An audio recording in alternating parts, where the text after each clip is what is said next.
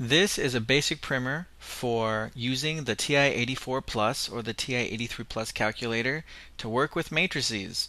We are going to enter matrices into the calculator. We're going to do some basic operation on matrices. And we're going to solve a system of equations two different ways using matrices. To enter a matrix, you go to the second key in the upper left-hand corner of the keyboard, press it once, and then press the key with the X to the -1. It has the word matrix right above it. This brings us to the matrix menu. Here you'll see we've got three submenus. The names, in which we can pick the name of each matrix, A, B, C, D, E, F, G, and then there's a few more.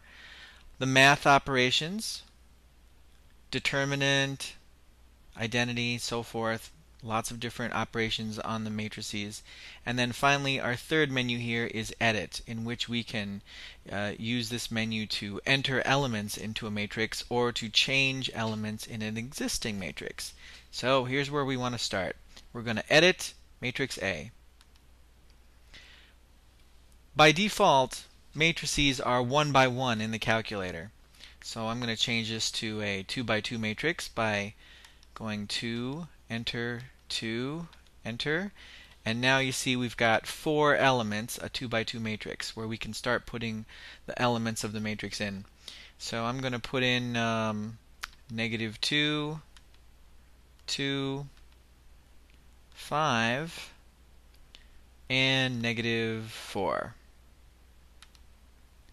One thing to be careful of when you put in elements of a matrix, if one of those elements is negative, use this key down here to indicate that it's negative. Not this. That's the subtraction key. Different. Okay, let's have a look at our matrix. So I'm going to hit second matrix, and I'm going to hit enter to pick the name of matrix A. Notice that the variables have a bracket around them to indicate it's a matrix. When I hit enter, this lets me see the elements of the matrix, just like I entered. I'm going to enter a second matrix now.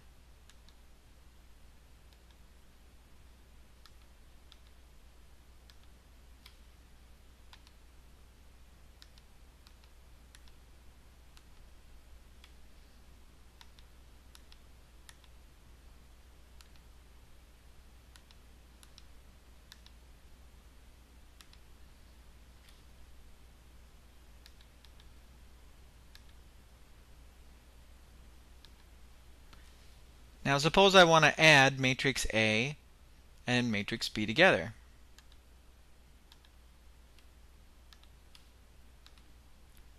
Use the addition sign just like you would with regular numbers. And we see they're added together.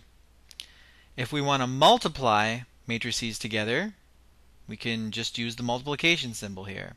I'm going to use a shortcut of second, last entry, and then I'm going to backspace here to just change this one symbol. And like so. Multiplication. I can also multiply by real numbers. For instance, 5 multiplied by matrix A. And we see that every element in matrix A has been multiplied by 5. Now the real lifting power of the calculator is to do things like finding the determinant and finding the inverse of a matrix. We can find the determinant like this. Second matrix, and then we go to math. And it's the first one on the list, debt.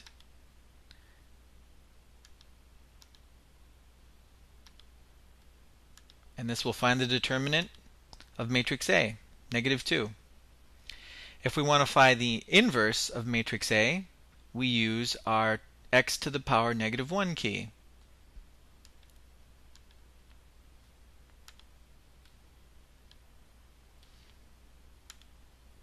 Look at that, very speedy and quick. Now we know that this is the the inverse, because when we multiply a matrix by its inverse, it gives us the identity matrix. Watch this. A multiplied by its inverse. Here's the identity matrix, a 2 by 2.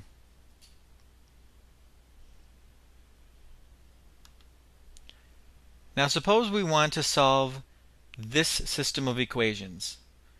2x plus 3y minus z is equal to 11. 3x minus 2y plus 4z is equal to 10. And x plus 4y minus 2z is equal to 8. We want to put in the coefficients of all the variables in a 3 by 3 matrix.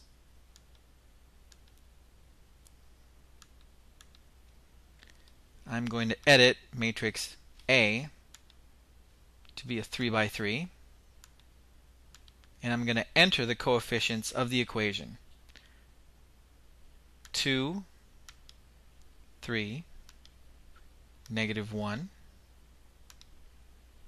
3, negative 2, 4, 1, 4, and negative 2. Now the second matrix is going to be a 3 by 1.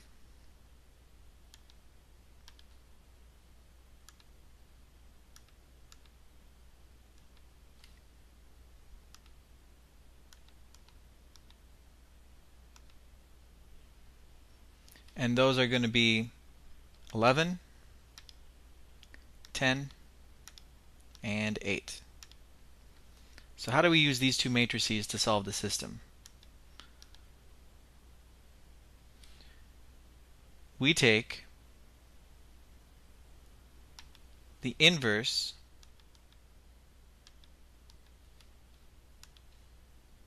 of matrix A and multiply it by that 3 by 1 matrix, which we put in B.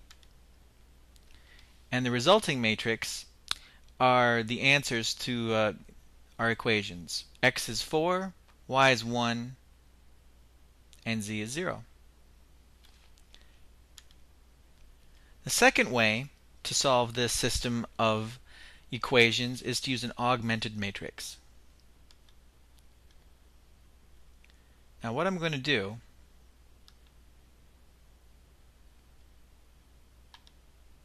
is I'm going to use the augment command to attach that 3 by 1 matrix B to matrix A.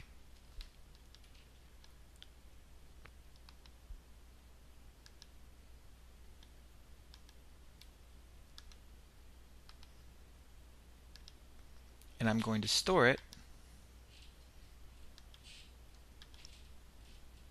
in C. Now we see here that matrix B has been augmented to matrix A. So now we have a matrix that is 4 columns and 3 rows. If we use the RREF command, which is under Math,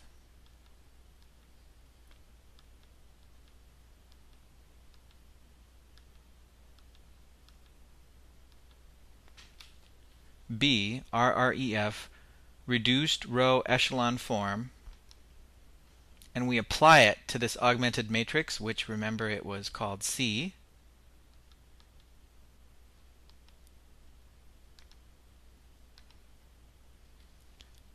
Here we get what looks kind of like a 3 by 3 identity matrix, but here again are the answers. 4 would be for X, 1 would be for Y, and 0 would be for C.